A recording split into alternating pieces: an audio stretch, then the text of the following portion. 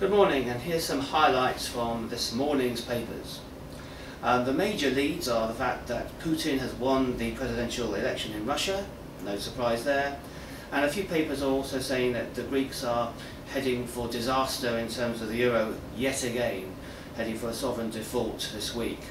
Knife edge is the word that some papers are using in terms of the perilous situation the Greeks are facing again. On the personal finance front, the main story is that mortgage rates are going up. Halifax has already raised its mortgage rate, and other banks and building societies are expected to follow suit very shortly. The FT suggests this is going to be damaging for the housing market, though not many other papers have thought the same.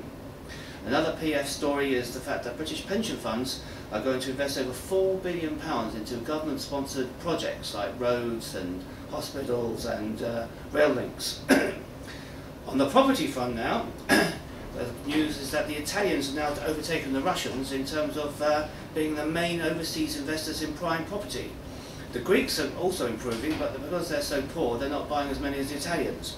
So obviously it's an escape from these countries which are obviously in trouble, and the rich people in those countries are buying in London to avoid kind of the risk from the euro in their own countries. On the recruitment, there is some good news. Tesco's has been reported everywhere of saying they're going to hire 20,000 people over the next 2 years.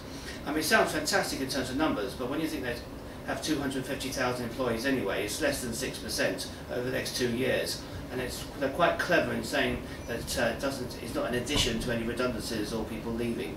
But it's a good PR stunt, and it's a good achievement for Tesco's in terms of newspaper coverage. So there's the paper roundup for today, Monday.